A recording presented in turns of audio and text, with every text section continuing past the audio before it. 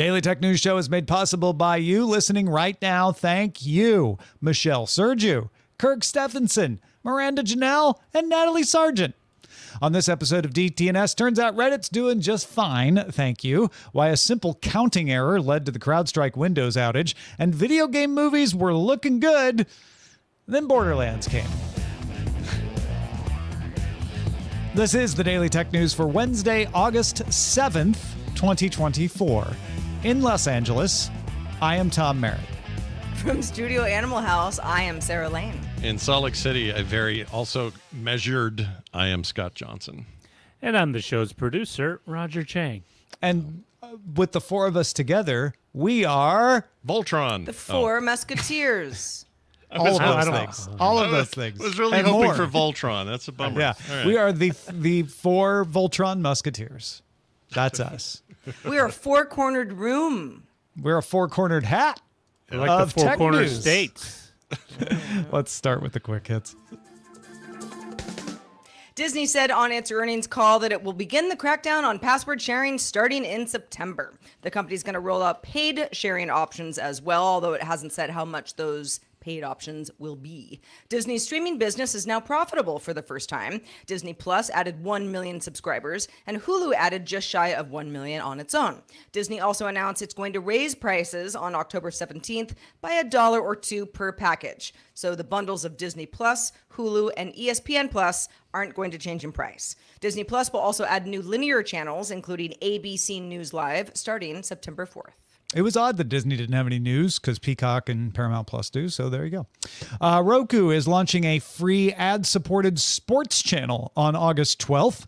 It will have a Major League Baseball game, I think like one a week, Formula E car races, that's the EV racing, Top Rank boxing, a bunch of other sports. There are also some news and documentary shows. They're making some of those in cooperation with the actual teams. You can access Roku Sports on the Roku Channel app, which is available on Roku, Samsung, smart TVs, Fire TV devices, iOS, and Android, but not on Apple TV or Google TV. Instagram chief Adam Mosseri wrote in a post Wednesday that views will be the primary metric across formats in the coming weeks. So if you're a creator, you'll now be tracking an overall engagement number across reels, stories, photos, and everything else you do on Instagram. Mosseri explains that a view is different than overall reach because a recipient can view the same piece of content multiple times endlessly. And that technically counts for more than just the once. Mosseri also urges creators to pay attention to the number of sends that they get per reach, meaning how many times somebody sees your content and then passes that along to their own audience. Earlier this year, Instagram also added total view count to Threads posts as well. How much would you pay for AMD's new 9000 series Ryzen 9 processors? Don't answer because I'm about to tell you how much you'll pay. They announced the prices. So the Ryzen 9 9950X, that's the 16-core one, will launch on August 15th, and it will cost you $649. Yes, that's $50 less than the 2-year-old Ryzen 9 7950X. And in fact, the entire lineup is around $20 to $50 less than the equivalent 7000 series chips. For example, the 9700X is $359. The 9600X is $279. Both those launch on August 8th. And the other one launching on August 15th, the 9900X, is $499. AMD will launch new motherboard chipsets for the 9000 series at some point, but until that happens, your existing AM5 motherboards will be supported until at least 2027, if not longer.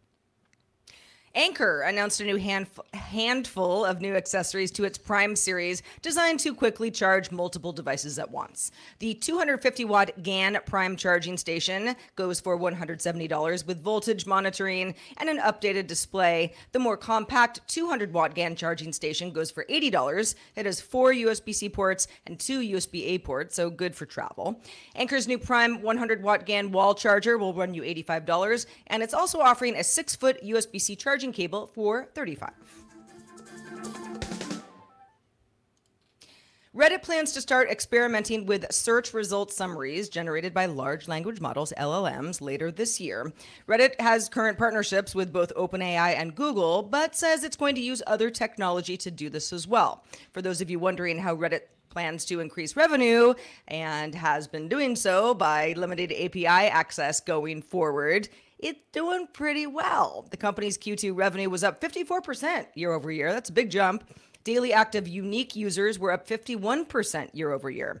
The company, which still isn't profitable, did see losses lessen. The losses fell from 41.1 million last year to 10.1 million this quarter. So going in the right direction. Good news for just one half of Reddit's first year as a public company. Huffman also hinted at something that many of you might not like to hear, and that is paywalled subreddits. This is a possible source of revenue that he says would not replace the current Reddit model. The current Reddit model, as it stands, is still free and kind of the Wild West, but they could offer new use cases for a subreddit that might share exclusive content or private areas for some sort of fee. Now, Redditors tend to hate change, and they're often very vocal about that. Paying for content on a subreddit is going to turn some people off for sure, but Reddit wants to make money.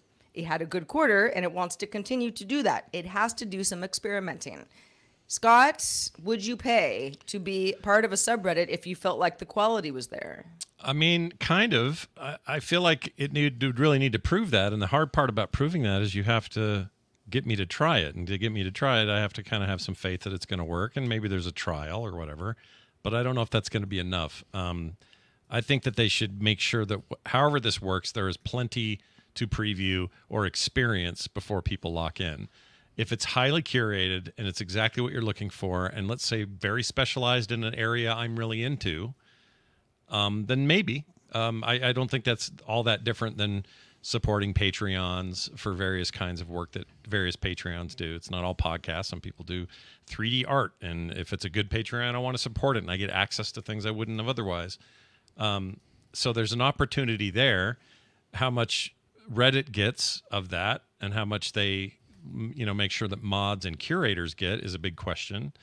But overall, yeah, the answer is yes if the content's there. They just really would need to give me a good preview before I would lock in. I like your Patreon comparison because I think what would be smart, this isn't necessarily what Reddit will do, but what would be smart is to say, Redditors, you can make part of your subreddit paywalled off if you want, and you can make all of it paywalled off if you want. You are the community runners. We are giving you a tool for that, and here's the revenue split, right? And there'll be a lot of, complaining about what the revenue split should be and what it is and all of that. But if you're going to have paywalls on Reddit, that's the only way I can see it working, is to say this is a community-led website. So the community will decide what goes beyond the paywall and what doesn't.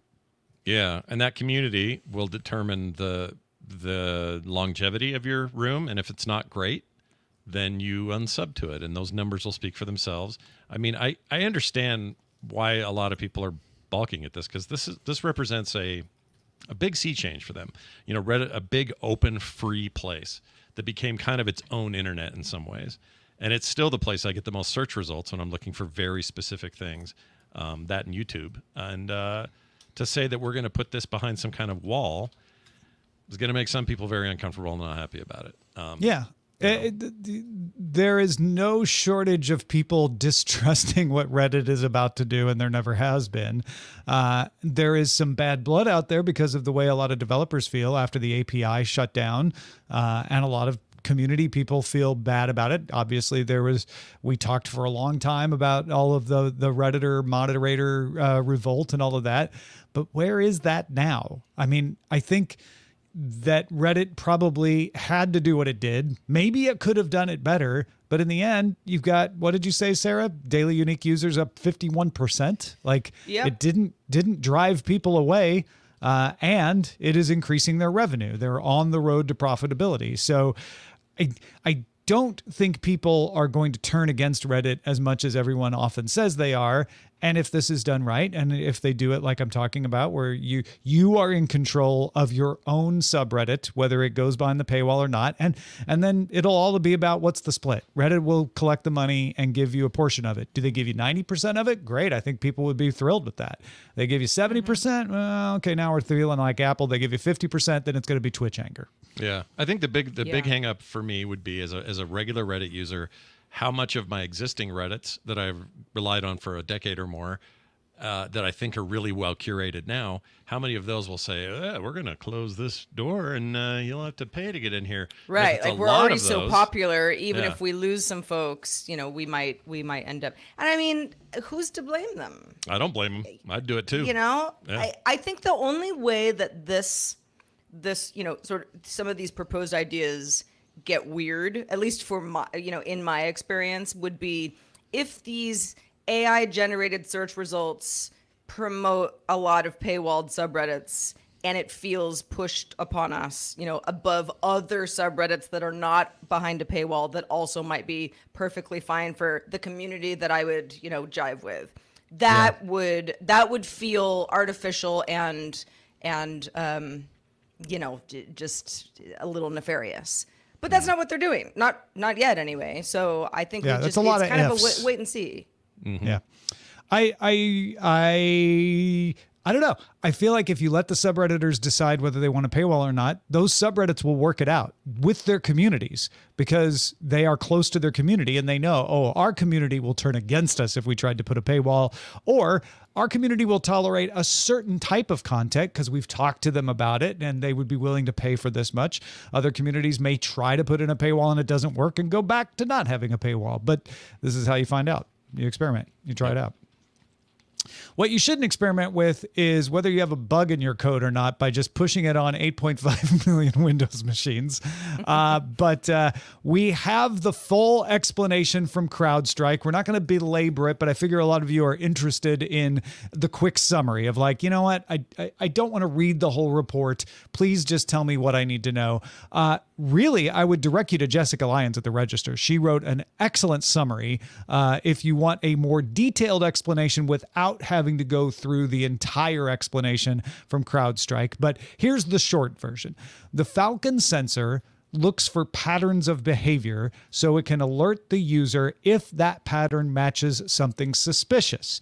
We talked about this before on DTNS, but to refresh your memory, CrowdStrike pushes template types for specific types of threats, and then updates those templates as it gets new information on the patterns with template instances. So the template type is a little more of the here's what to look for with content pipes in this case. The template instance is like, here's some parameters that you want to match, right? An instant was pushed on July 19th, which instructed the sensor to use the 21st parameter field in the template type. Template type had 21 parameters. The problem was the instances only ever had 20. Now, normally that wasn't a problem because they only asked for the sensor to use 20 parameters and gave them 20 parameters. But on July 19th, they asked for it to use that 21st parameter, but the instance only had 20 parameters. Here's what the CrowdStrike report said. The attempt to access the 21st value produced an out-of-bounds memory read beyond the end of the input data array and resulted in a system crash. So if I may anthropomorphize that for you, the template instance said, please set aside 20 slots in your array for these parameters. You did that? Great. Now read me the 21st. And the sensor said, that doesn't make any sense. I quit and crashed. And because it was in the Windows kernel, then the kernel crashed. So it reminds me of that joke, there are two men in a boat. The third man turns to the second man, says, what am I doing here? Is essentially the bug that was in CrowdStrike. You may want to know what CrowdStrike's going to do about that. CrowdStrike has updated its sensor content compiler to make sure the right number of inputs are used in the future. Check to make sure all that matches. The Falcon Sensor's content interpreter will do runtime bound checking and array size checking to be like, wait, we're not asking for some memory that's out of bounds, right? Okay, the array matches what the parameters are. Great. Now we can let it run. If it doesn't match, then it won't run and it won't crash. They're also, as we mentioned before, doing more internal testing and staged rollouts, which will delay how fast these updates come, but it will catch unanticipated bugs like this. I mean, it feels just like perfect storm bug, right? Like the kind of bug that nobody saw coming. And then when it happened, all the circumstances had to be just right to have it do Well, what yeah, it did. because the bug was there for 2 instances, and it just never used that 21st parameter by chance, and so it didn't crash until that third one when it did. Yeah, it almost feels like a power overload. It's not comparable in any technical way, but this idea that you were always just up on the edge and you just didn't know it. But if you went over that edge and hit that final slot, you were going to, the house was going to burn down. And I know it probably sounds like, well, shouldn't it be easy to catch, like, wait, this thing has 21 slots, but it's, this only has 20 slots, so it's asking for a 21st. Yeah, but anybody who's coded knows that kind of stuff can happen. It's the kind of bug that drives you crazy when it happens, but it happens a lot. And usually it's caught. It's not always caught. And when it's not caught, it can cause a problem. A lot of times the problem happens before it gets pushed out to the world. This, like you said, was kind of a perfect storm of, it was the kind of thing that got past the validator because the validator wasn't matching them. There was a wild card apparently involved, and it kept it from telling that there was a problem. It got past the first couple of rounds, and so everybody thought everything was fine. Yeah, it is the kind of bug that happens, and sadly, it happened in the worst way possible. Yeah, I mean, just listening to this explanation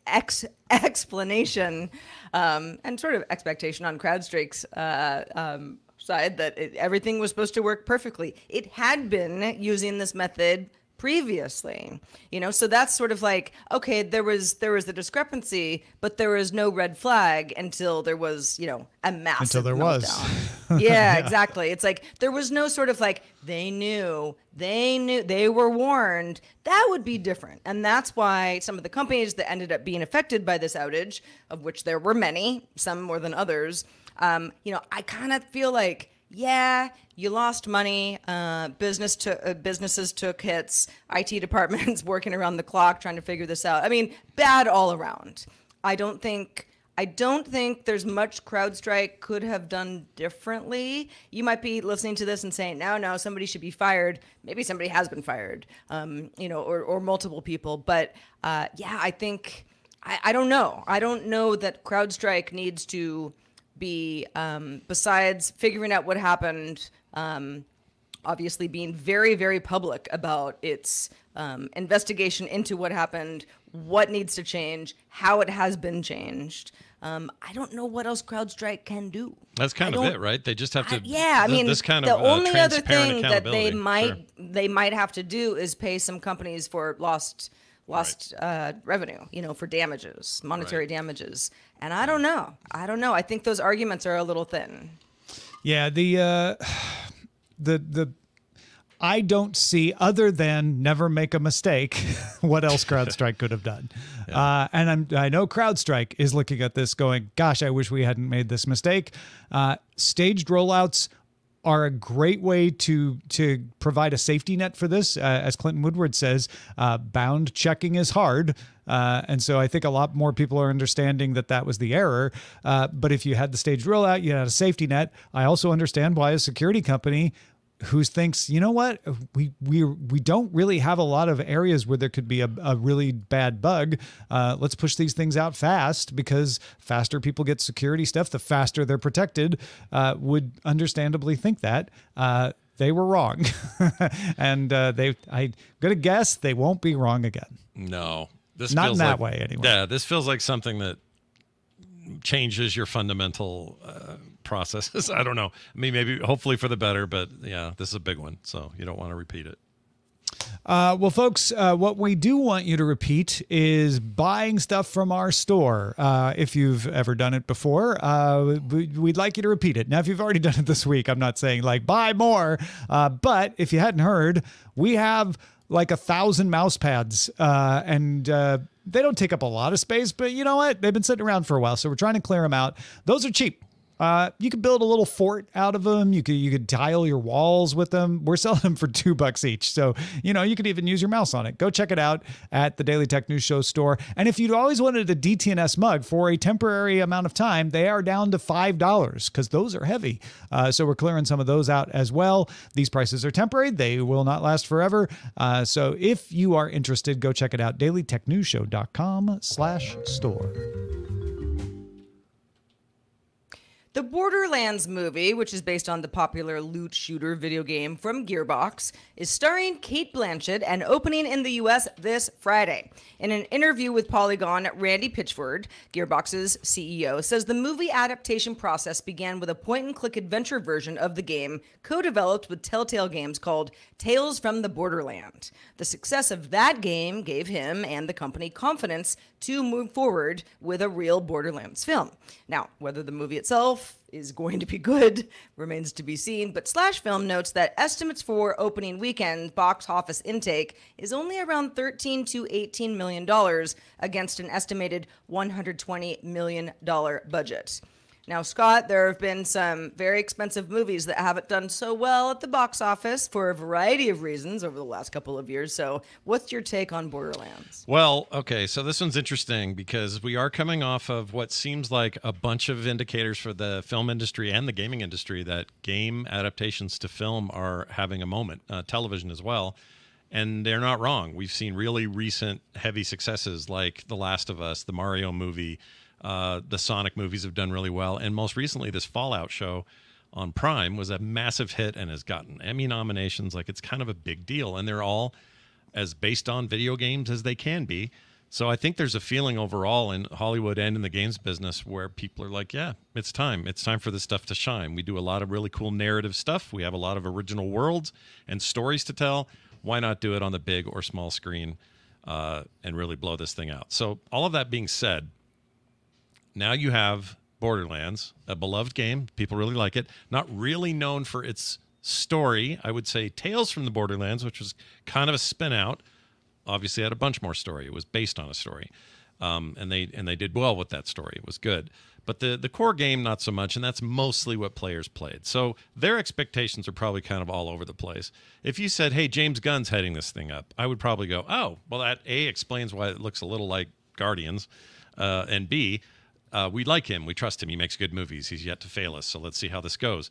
But instead we have Eli Roth, and he's a guy who is famous for horror movies, some pretty gnarly ones. He directed the original Hostel and Cabin in the Woods and a few other things. He's also starred in a few movies as well. But for the most part, that's his directorial space. And so he comes along and says, all right, I'm going to do a PG-13 rated thing based on a video game that he apparently really likes. So, he's got something invested in it personally. And a really great cast, people like, Cate Blanchett. You don't just get them out of nowhere. And that's all good. Yeah. This is feeling like one of those we're not quite sures. This happened with Halo on Paramount, where they just didn't quite nail it. They didn't go all in on what makes the game great. I think they were afraid to. And the reason I think Fallout succeeded wildly and the new Mario game or movie, for example, did, because those leaned heavily into what makes those games work. I think that's the lesson. So if they do that and they get this combination of wacky sci-fi and wasteland action that is the Borderlands series, if they can get those two things sewn together, they might pull it off, and we'll all think differently of how, Eli Roth makes mainstream movies. But we're going to have to wait until we see some critic reviews and, of course, see what audiences think when it comes out this weekend. I would remind people that we're just at the top of what looks like a long line of this. Just next year alone, or even this year, Sonic the Hedgehog 3 comes out in November or December. Minecraft, the movie, another weird one, comes out next April. Five Nights at Freddy's 2, off the success of the first one, comes out fall of 2025. And there's a new sequel to the new Super Mario Brothers movie 2 coming out April 3rd of 2026. These are just the ones with confirmed dates. I have a list of, 60 other properties that have been optioned for film and are in various stages of development and writing and, scripting and that sort of thing. So we're going to see more of these. The question is, will we be able to match the success and the quality of the ones I mentioned and not end up with another, Assassin's Creed, which was terrible, or Prince of Persia, which was really bad. Like there's some bad ones. The Doom movie, really bad. I think there's a chance here to keep this going, but I just hope the lessons have been learned. The players are now old enough to make movies about this stuff, and they're writing the scripts. So I'm optimistic. For Borderlands, I'm a little on the 50-50 scale right now. We'll have to see. I wonder if we have moved into the stage, or at least we're moving into the stage, where you can make movies based on video games that are good or also bad. It depends on the movie maker and the team, not the fact that it's a video game, right? Like, imagine if we were having this conversation about books, and we're like, oh man, that Dr. Sleep movie was a bit of a disappointment. I don't know if you can really make movies based on books because you know, they didn't do well with that. It's going to vary based on the source material. Some video games lend themselves into being made into movies better than others, and the team that's adapting it, and whether they're good at it. Yeah, I don't think they even have to be like great movies. They really don't. They just have to be unafraid to lean into what made the games popular in the first place and not try to please everybody what they think audiences want on the movie side. Yeah. It's an expensive proposition, but I really do think even if you're not super true to the source material, that can work as long as it's a really good movie. Yeah, you have to have the talent is being able to tell what made it a good video game, what makes a good movie, and what's the Venn diagram that crosses those. Right. Yeah. And that's trickier than it sounds because it's expensive, and that's why these risks are hard to take. So I don't know. I am hopeful for it. Overall optimistic over the long run. It is definitely better than anything we had prior to this. It's kind of following the way we went with superhero movies, by the way. For the longest time, decades, nothing but garbage. All right. Suddenly, 08, roughly, we start getting amazing stuff. Batman starts a little earlier than that. And before you know it, most of them are good. I think that's where we're headed. I can't wait for the Candy Crush movie. All right. Let's check out They the made an Mailbag. Angry Birds movie, so. They sure did. Yeah. More than one. Yeah. In the mailbag, Frankie T wrote in, there's lots of news about smart rings, but I want a ring that does multi-factor authentication. Token Ring made headlines a few years ago, but all I see doing research is information for businesses and enterprises. Do y'all have recommendations for a ring that works as a security key? Then I can't lose it or forget it. If I lose my hand, I have much larger problems. Yes, you do. I don't know. I wouldn't call this a recommendation because I don't know anything about the product, but Cybernetic offers the encryptor ring. It is a $300 ring, so probably not what you were expecting to pay, but it is FIDO2 compliant, so it can work as a like a YubiKey. It can work as a Tesla key card. It's made of zirconia ceramic and has a lot of other things to it. It's NFC, etc. 3-year warranty for your $300 ring. But there it is. If you were like, oh, I want to be able to buy one at any price, well, there you go. And your price is $300. Yeah. Spend wisely. Yeah. GetCybernetic.com. If it works well, that's better than who knows? Forgetting where it is all the time. I agree. Anon Jr. wrote us on Patreon. Sad to see Chromecast getting shelved. If I wanted a box like Apple or Amazon, I'd have one of their boxes. Chromecast works great for our current setup. I split the apartment with my sister and her husband, and none of us want our account to be the one the streaming box is logged into. Chromecast fixed that by keeping all the account stuff on the phone/tablet of the individual. I don't have my recommendations skewed by what they watch and vice versa. I'll have to double check which model we have and probably grab the last one while I can. Oh, man. If you didn't hear, the Chromecast, as soon as the current inventory is sold out, riding off into the sunset. We'll be casting its last. Yeah. But you can cast to the new Google TV streamer. Right. If all you care about is casting, you may not want to pay that much, but you can still cast to it, and you can still get Fire TV stick, Roku stick, and stuff like that.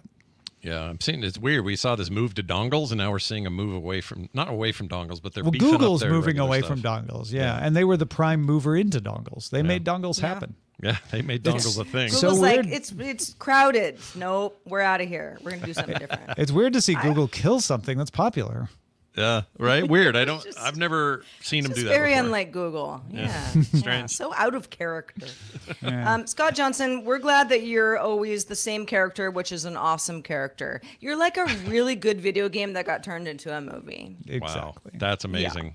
So Well, let when me you're not doing all of that, what are you doing?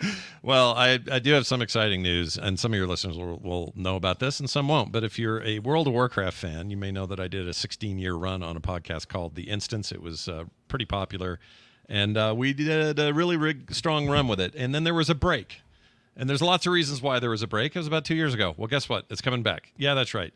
We're supposed to record next week with my brand new host, Bobby Frankenberger, who brings a lot of hardcore play to the table, as well as just a brand new expansion coming and all kinds of exciting stuff. The return of Chris Metzen to Blizzard. These kinds of things are very exciting, and I'm playing again like a wild man. So if you are interested in World of Warcraft, you can now go to frogpants.com/instance, grab the new feed. The old one may or may not work for you.